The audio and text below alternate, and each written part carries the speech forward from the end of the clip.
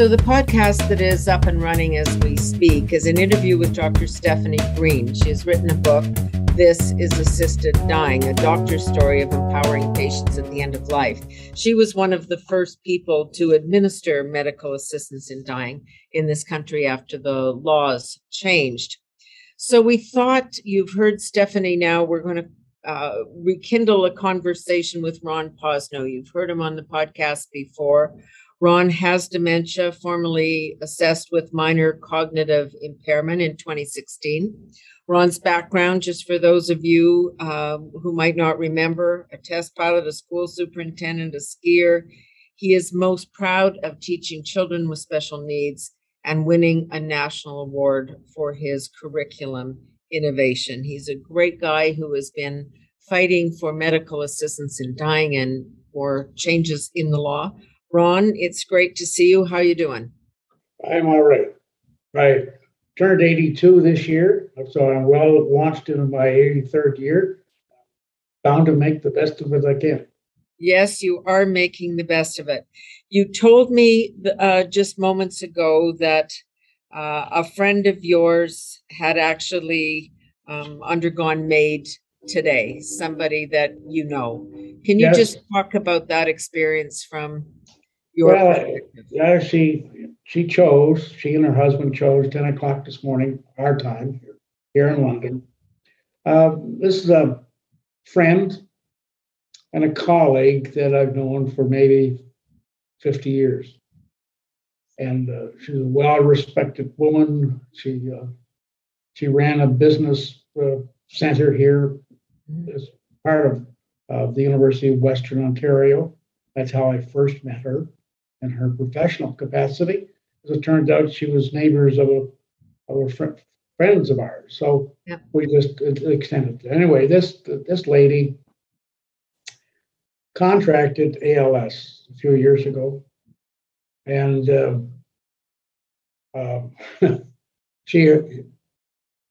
through this same mutual friend, I offered to talk with them if they chose to, because I don't push this on anybody. No. So but I'll be talking about me. Well, her husband came to me and said, "We're ready. What can you tell?" So we talked about it, and here it is. 3 months later, she's chosen to go, and she was happy to go. I have never met anyone yet who's taken MAiD, and I can't tell you the number of people for whom I've been part of that process that admitted any kind of hurt or fear about MAiD. Quite the relief. Opposite. It was just, they were so pleased that they had access to MAiD. That's what Stefanie said in her book, that even the families who might have been a bit reluctant at the beginning, because nobody wants to lose a loved one, understood when they watched their loved one find that moment of peace. Exactly. There have been, I just counted it up with this morning. There are 4 women this year who chose MAiD that I know of. Yeah. And they're all close people.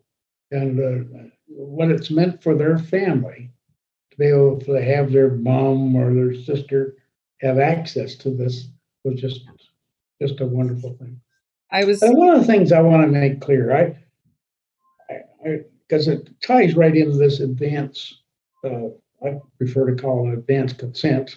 Yeah. Advance request, whatever the law people end up with, as long as they end up with a good version of it all. But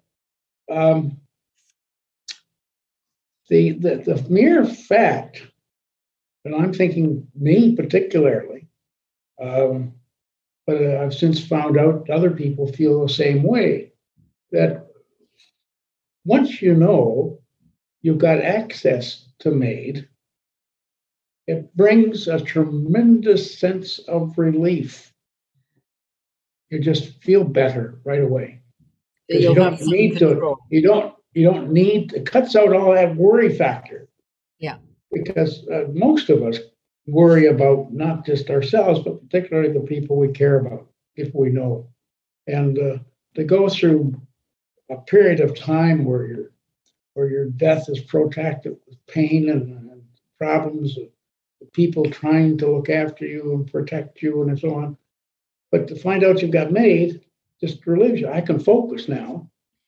Yeah, and I think that's what a lot of her stories were about, which was people also didn't want to be a burden to their loved ones when they themselves weren't going to be experiencing any quality of life. It's not like they wanted MAiD because they just didn't want to be a problem. It's that it didn't serve anyone. That's right. Oh, exactly. And as I say, it's difficult for me, and I'm a man of words, to be able to describe the kind of relief that it's brought. Yeah. And the opportunity now at my stage in my life to realize that I can access MAiD and I can focus on making today the best day possible. Every morning when I wake up and I have my wife beside me, I wake up, check the sun's up, I get up, and then I ask Sandy, what's up? So we go about having a good day. And she's been there with you and agrees 100% with your work on this and your dedication to this. Oh yes, she's there. I don't know. Happy's not quite the word, but she's very pleased to be part of the process. We spent late yesterday afternoon and evening with a couple. He has dementia. A former university professor, and so well educated, knowing, and he's quite well accepted his own problem. And his wife's a wonderful person.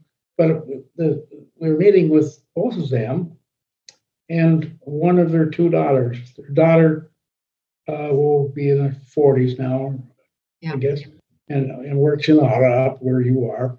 And but we're just talking about MAiD and how you access it and what it can mean and so on. And it was as you can imagine, a relatively mature thing. We had a lot of laughs together. But here was daughter being reassured by mom and dad that this was the way to go, the way they want to go. And hearing that conversation, because that's the thing, you kind of need to bring your family and loved ones along with you. The person themselves probably comes to the decision a lot quicker and a lot easier than the family members. Oh, of course. And the law says it. The law, as you know, has all kinds of failings, but the thing is, MAiD isn't anything unless the person who needs it requests it, really wants it. Yeah, that's where it has to be. So what is your own situation now, Ron? You were first diagnosed in August of 2016. It's 2022. You're still sitting here having a very rational, competent conversation with us. So where do you stand in terms of your own desire for MAiD? Well, it hasn't diminished at all. I was fortunate that in my quest for MAiD, which began within a year of my diagnosis, I was aware of MAiD before then. It was more of intellectual awareness. When the law was passed, I said hooray, because I always felt badly about Sue Rodriguez back in the early 90s, who couldn't get it. Yeah. So in here was Kay Carter, and she and the lawyers, particularly the lawyers, all worked with the Supreme Court, and unanimously they said people should not have to die in agony when they do not want to be. Yeah. So Kay Carter had her release. Now she couldn't get released through a Canadian thing. She had to go overseas to get help. It turned out, but the court did order help for her, and then gave the government direction to change the law. Well, unfortunately, in that process, the law that was derived by your colleagues there in 2016 came very short. This is my opinion, and the opinion shared by many people.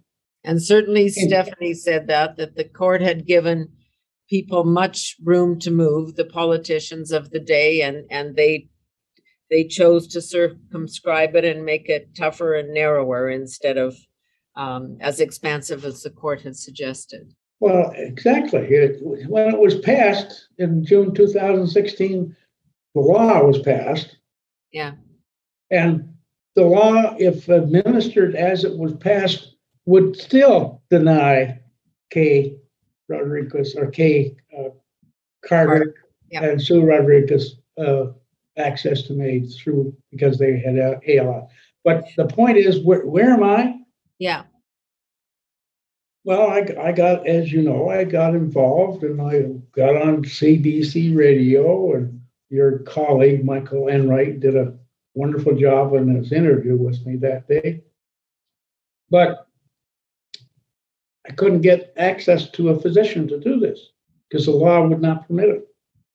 So this the law is the still point, and doesn't. I just want to explain for people who may not be up to speed on this. The question is, can those with dementia or Alzheimer's make an advance request and say, look, I know that I'm going to lose my faculties, and I want to tell you ahead of time that in the following circumstances, I would like to opt for MAiD. And the governments are still resisting that, and it's a very complicated situation.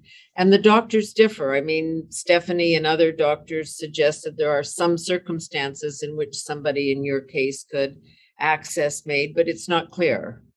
It's not clear. It's not definite. One of the legal advisors to Dying with Dignity, she talks about it being a two-track system. Mm-hmm. There is an opening available today for people with dementia, but you have to be very knowledgeable, and you have to have physicians, doctors, MAiD providers who are cognizant of and will be willing to work with you over a period of time.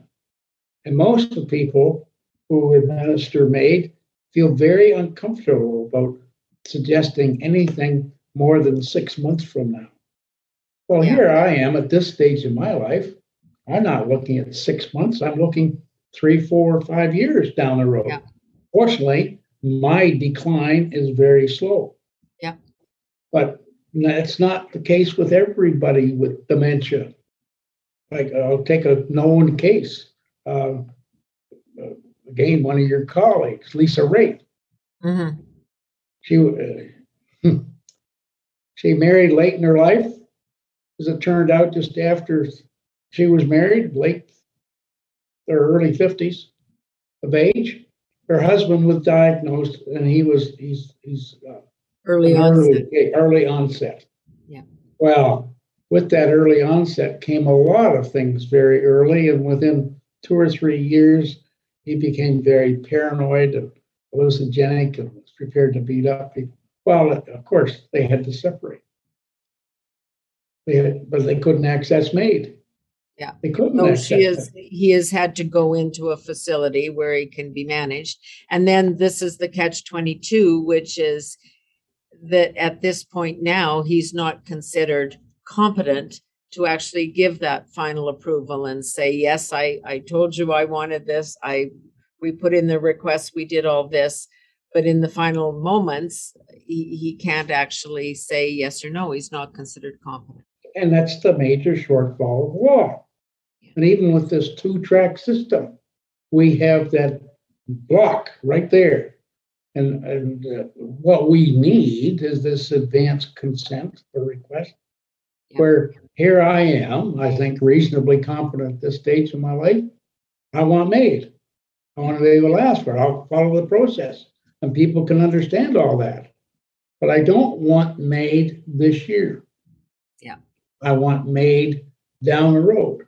And I've specified after a great deal of thought, 8 very specific conditions that I don't have any guarantee. I know I'm declining, but if any of these conditions occur, then that's when I want to have MAiD. But things like I can't look after myself. Provide that final request. Yeah. I don't recognize my family. Just things that to you constitute quality of life. Oh, yeah. Well, you see, I I'm trying to explain to people with dementia, you're living, but your ability to live declines. Yeah. Not straight down, not even, it bounces around, but it declines. There's no recovery from this. We do not have a means of recovery. Now, we don't know in which direction, but your life is leaving you. And you don't necessarily decline in the same way that you acquired your living skills. So you reach a point where living becomes existence, Yeah. not life. My life, your life, most people in their life, they depend on being able to do things, make decisions about their life, be able to help the people around them, participate in life. That's living. But when you just become an existent something like a slug, that's not living. My apologies for the coughing, Ron, but it seems like such a reasonable list to be able to say, I know that eventually the dementia will take my ability to make these decisions. So I want to spell it out for you so that as doctors, you know, as family, you know, Sandy, your wife knows.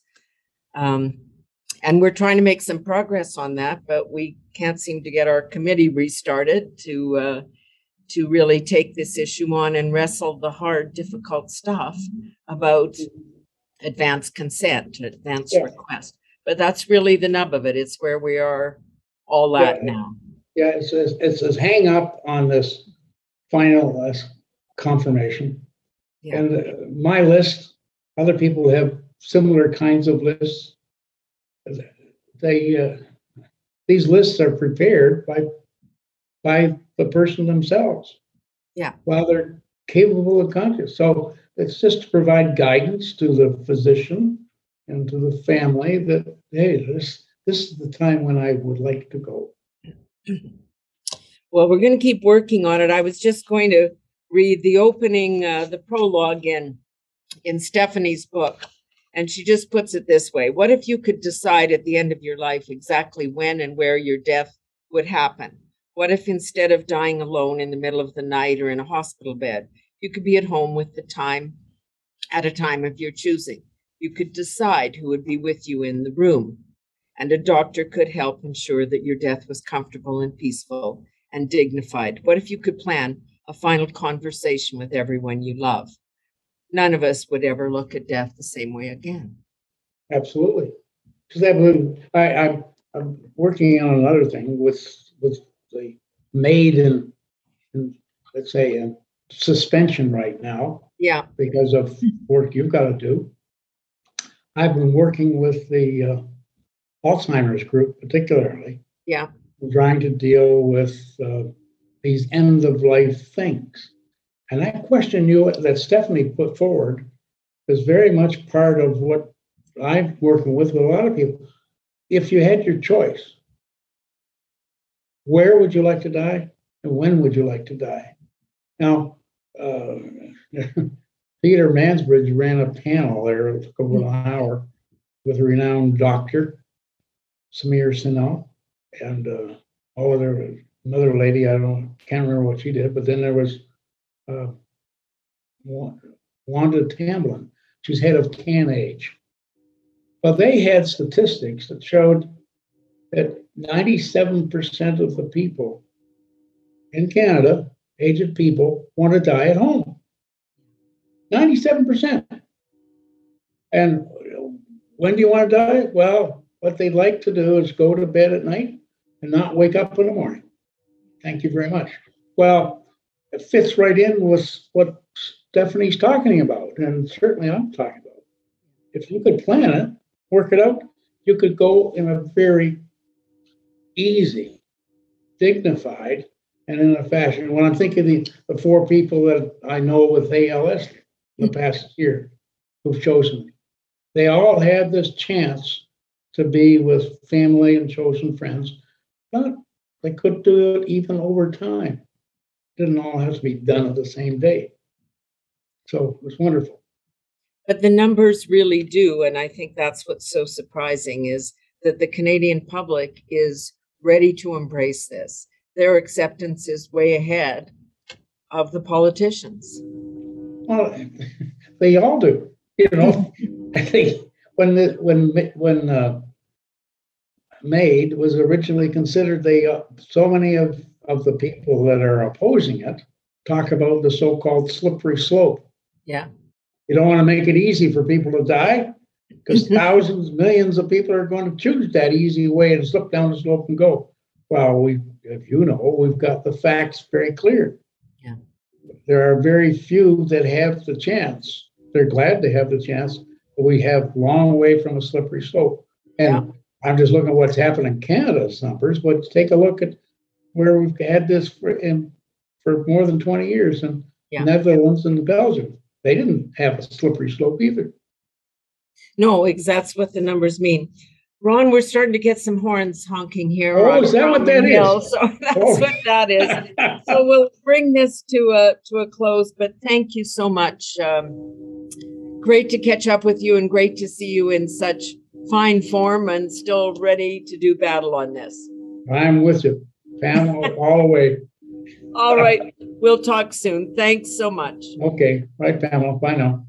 Bye-bye. Ron Posno, an advocate for medical assistance in dying. He'll be with us again on this show, I know, many times. Thanks, everyone.